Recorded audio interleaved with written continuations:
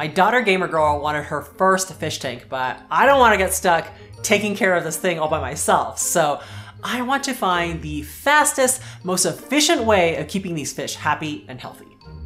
Fish care task number 1 is food. So to teach her responsibility, I want Gamer Girl to feed them every day and also feed them the right amount of food every day. So to help her with this, I gave her 2 small jars of food to keep next to the tank, and then I keep the rest of it stored in the fridge. And she's supposed to take out 1 pinch of fish flakes as well as a couple of crab cuisine to feed the mystery snail and make sure he gets enough calcium.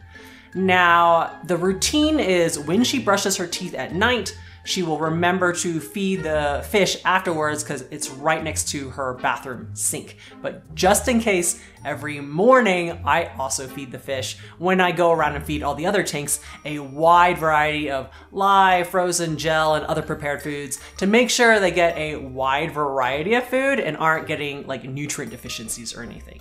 The problem is I did notice a couple days that there were flakes all over the sink, like really messy. And so when I asked her about it, she said it wasn't her, it was because she let her friends feed the tank.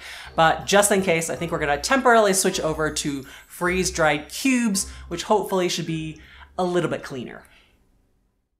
Fish task number 2 is cleaning the aquarium. Now, Gamer Girl actually really likes cleaning the glass, the outside of the tank, whenever her brother, spits toothpaste in the tank and it flecks all over. So I ended up getting her an actual aquarium glass cleaner so she can do that on her own. But cleaning the inside of the tank is gonna require adult supervision. I just don't want flooding to happen on our floors. So if everything is looking good with the tank, every week we basically test the water once using water test strips, just because it's kind of a new-ish tank, and I just want to make sure the nitrate level is not above 50 ppm. If it is above 50 ppm, then we're going to go ahead and do a water change. Otherwise, most weeks we don't have to do a water change because we have live aquarium plants in there. They are slow growing and nubious, but they're still consuming some amounts of nitrate and helping to purify the water. We got all the materials underneath the sink. An aquarium siphon, must have. I've got a plastic tub that holds an algae scrubber. Forgot to show the toothbrush we also have, as well as a pump head, and then a bucket if you need it. First thing we're gonna do is wash our hands, and then I forgot to show it, but I also unplug the heater and filter to make sure that they don't run dry and end up burning out, although it doesn't matter as much for the sponge filter.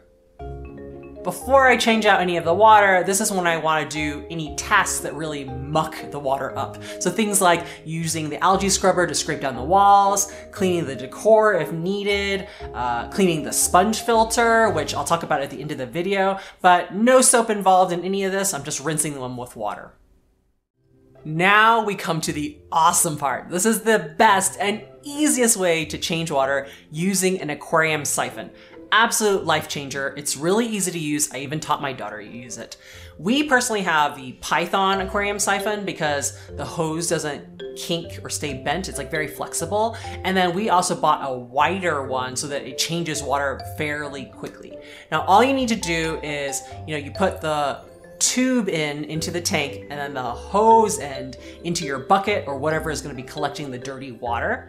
And then while you're holding the tube upright so that the opening is toward the sky, go ahead and lower into the tank until it completely fills with water.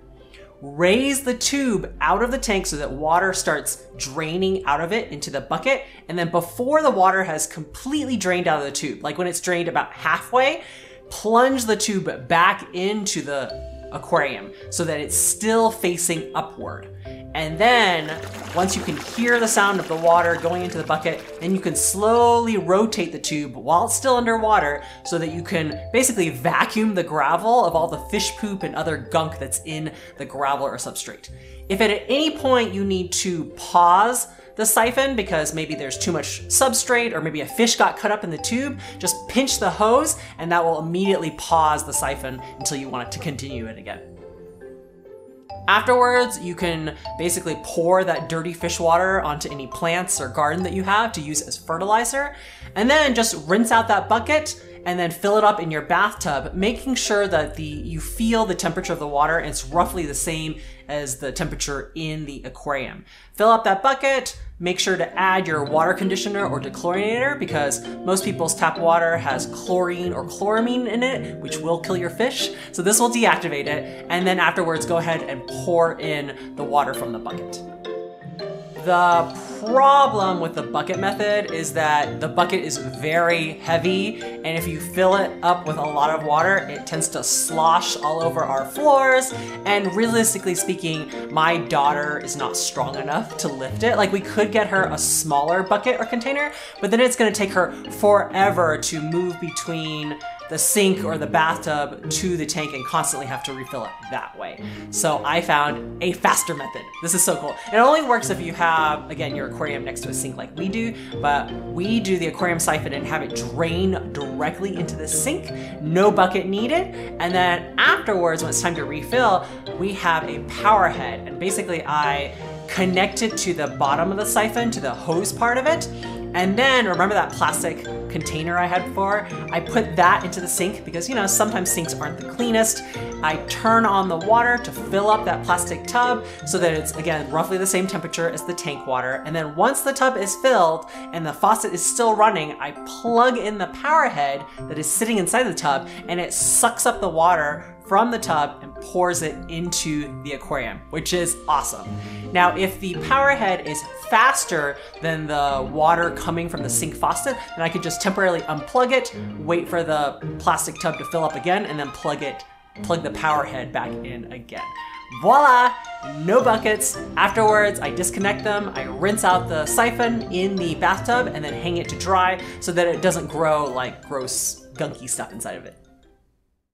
The next step is kind of optional, but you might have the same problems as us, but my daughter noticed that Snowy, the mystery snail, was getting pits in his shell, and that comes from a lack of minerals, and that's because we have pretty soft water. So we went ahead and added some Seachem Equilibrium minerals, and that way, hopefully he can get more calcium and magnesium and whatnot to grow a nice, smooth, healthy shell.